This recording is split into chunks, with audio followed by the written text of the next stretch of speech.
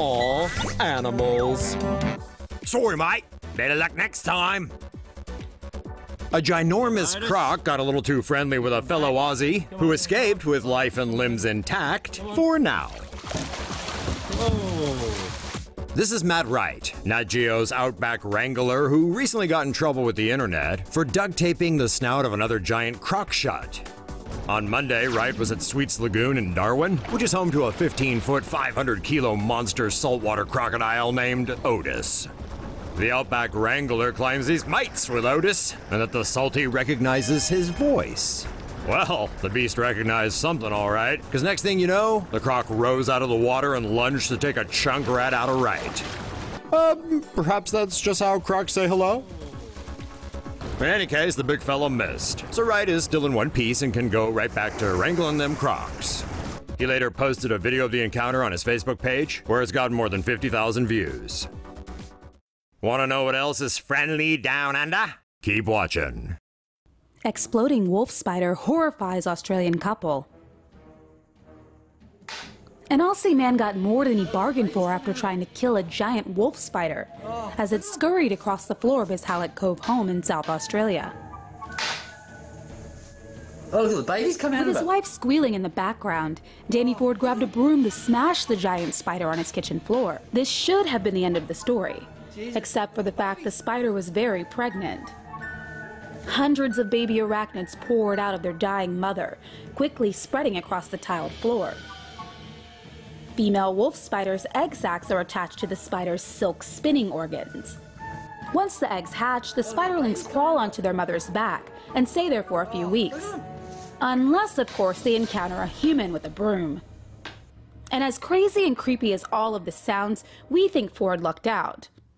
Wolf spider bites are pretty nasty. Two male carpet pythons battle it out.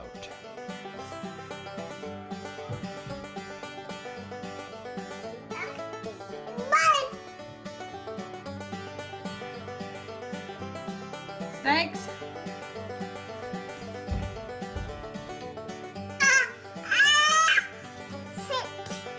Yeah, shit. An Australian mom and her young son got a slithery surprise when they looked out of the window one day last week. Rebecca Beale from Goonongarry in New South Wales said unfortunately her son learned a few new swear words during the hypnotizing sight of two male carpet pythons having a Barney played out on her back porch. Ah, Australia. Where else on the planet could such scenes take place than the land where every living creature, apart from the koalas, seems hell-bent on trying to poison or swallow you whole? This is a place where if the venomous spiders, rapacious crocodiles, or great white sharks don't get you, then the Joe Blakes definitely will. In Australia, you don't go to Mother Nature. No, she comes to you. Even in their own homes, Aussies get a front row seat as some of the finest creatures in the animal kingdom try to get a stranglehold on supremacy.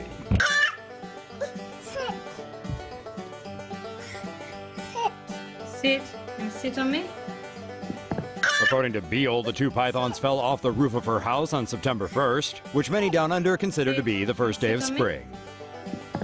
Beale said she and her little ankle biter watched with a mixture of fascination and disgust as the snakes had a real fair dinkum go at each other. Carpet pythons are native to Australia and can grow up to 13 feet long. They live on a diet of small mammals, birds, and lizards, though incidents of them swallowing small dogs and little blonde Australian boys are not unheard of. Okay, just kidding about the last one. But we don't see anyone going outside to test the theory. Yucky. Snake. Blech. Seems like the two snakes were happy to fight it out when they thought no one was watching. But as the pythons came to realize they weren't alone, the two supreme predators seemed to lose interest in one another. Instead, they focused their attention on the potential meal sitting right behind the glass door. Which means it was probably a good time to put down the camera, seal all the doors, and wait for the snakes to slither on back into the bush.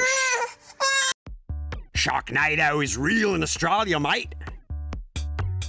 Australia, where 1 minute you're throwing another shrimp on the barbie, and the next minute sharks are just dropping out of the sky. The awesome power of nature was on full display in Oz this week when Cyclone Debbie battered the country's east coast with winds of up to 114 miles per hour.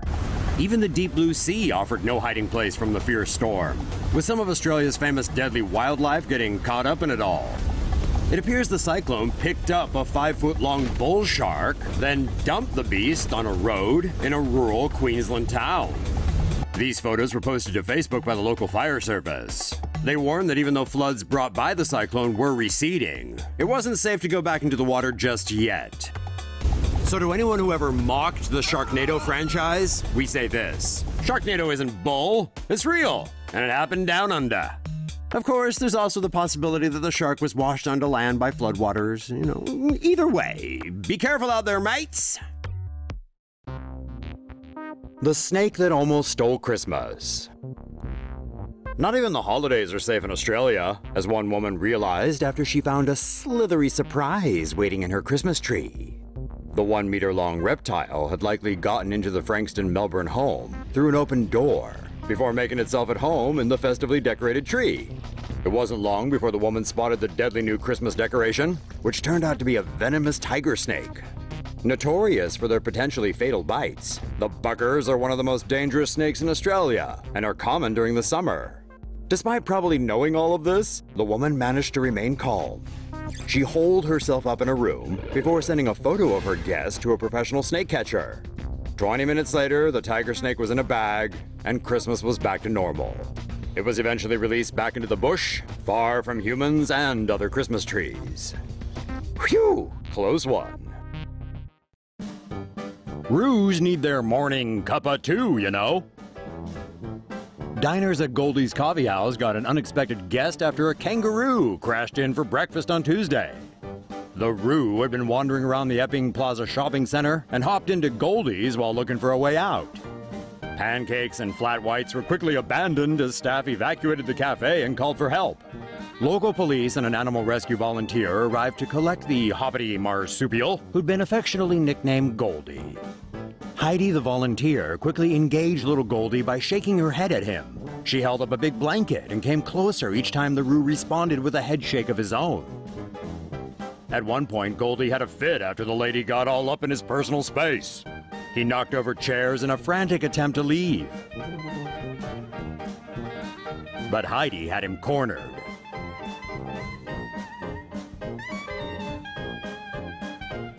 More head shakes later, she had him safely wrapped in the blanket. Goldie had minor injuries from his journey to the mall, but he was later released into the wild and is now safely back with his family mom.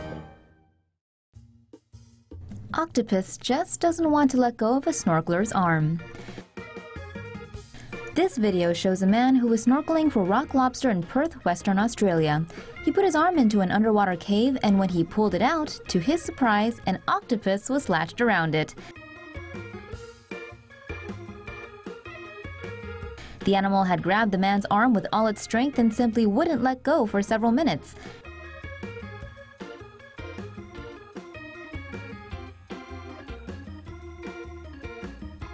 The man tried to pull it off, but it stubbornly lashed onto his other arm hard.